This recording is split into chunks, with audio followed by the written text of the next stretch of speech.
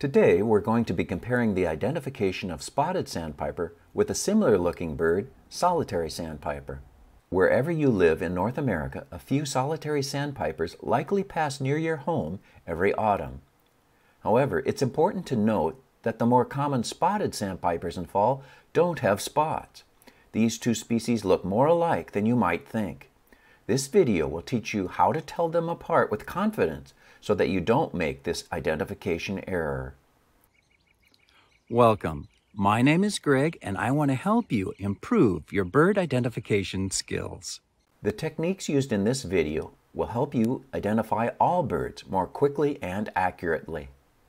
Grab your favorite field guide and follow along with me as we identify these birds. Both of these sandpipers are rather small. They are slightly smaller than killdeer, but they are thin and lanky.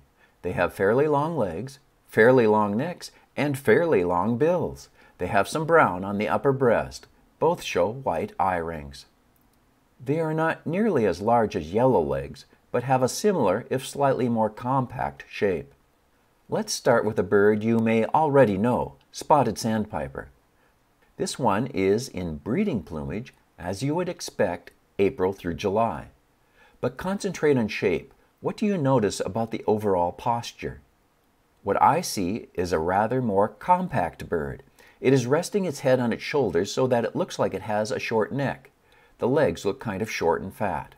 The wings are short. The tertials cover the primaries. The primaries are completely hidden. They do not stick out beyond the tertials. And then the tail sticks out way past the wings. The bill is almost exactly the same length as the head, tip to base. And the bill is thick as the eye for much of its length. Let's look at spotted sandpiper in September. Again, we see the rather thick bill. It remains rather thick and blunt throughout its length. This photo shows a little longer neck than the previous photo. The bird is slimmed down and not as fluffed up and round. The upper part coloration is plain brown. There are alternating dark and pale bars on the wing coverts. Note the obvious pale eyebrow line, especially behind the eye. It is not strong, but made more obvious by a contrasting dark line through the eye. Here is spotted sandpiper in December, showing white eyebrow and barred wing coverts. A white eye ring shows strongly on this bird. Also note a few round spots on the flanks. Importantly, a patch of smooth brown extends from the neck onto the sides of the breast. In flight, spotted sandpipers show an obvious thin white wing stripe on the upper wing. And if you can get a good look at the tail, you will see that both the tail and rump are solid dark brown with black bars. There are a few small white tips on the tail feathers, and the tail is wedge-shaped. The underwing has a lot of white in it. This is important to note if a bird flies away before you get a definitive view on the ground. Let's switch over from spotted sandpipers to solitary sandpipers. They are very similar in size. The solitary sandpiper has just slightly longer neck, bill, and legs. If we look more closely at the bill, we can see that it is 1 1/4 times the length of the head from tip to base. It tapers to a fine point.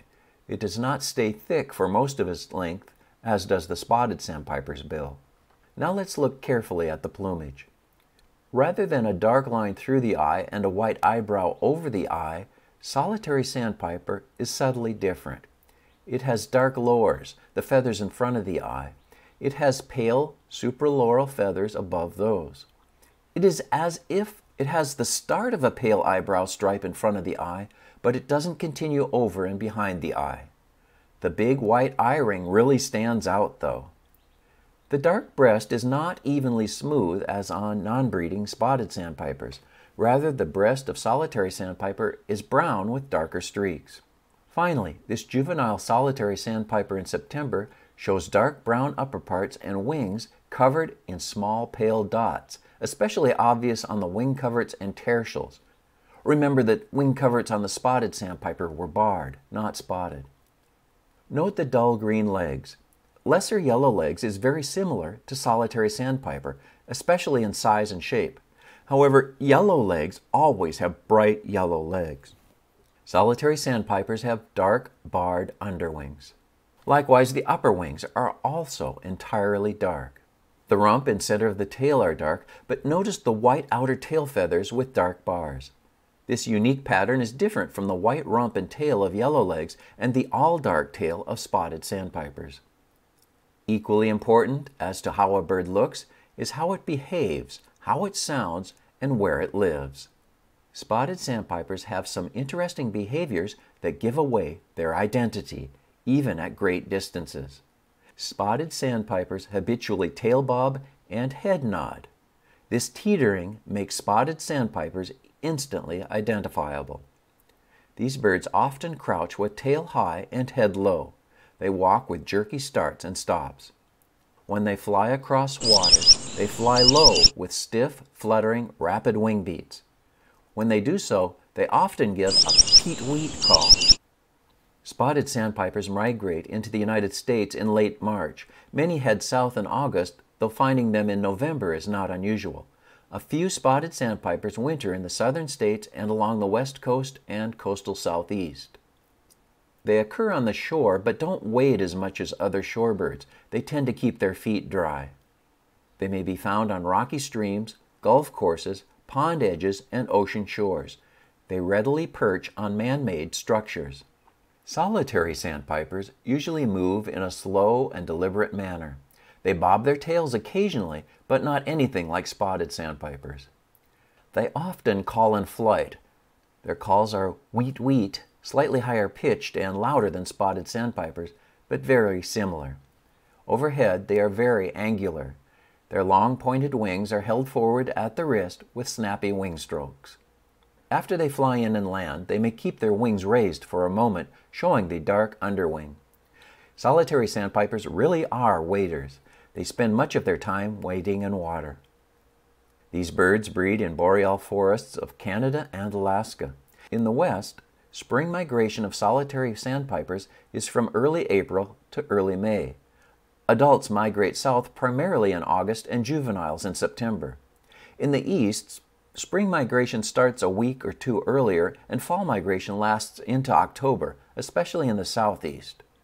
Solitary sandpipers in migration are found in puddles, farm ponds, flooded fields with emergent vegetation, and shallow weedy bodies of fresh water. They are usually not found with other shorebirds that like more exposed mudflats. In summary, spotted sandpipers in fall have smooth brown upper breast, barred wing coverts, stout bill, and active tail bobbing. Solitary sandpipers have streaked breasts, spots on the wing coverts, a tapering bill, bold eye-ring, and dull green legs. My bird identification playlist has many more identification discussions. Be sure to check that out. Is there a species identification or confusing pair of birds that you would like to see covered next? Let me know in the comments. I'll create a video to answer your question. And be sure to subscribe so you don't miss it when it comes out. Thank you so much for watching.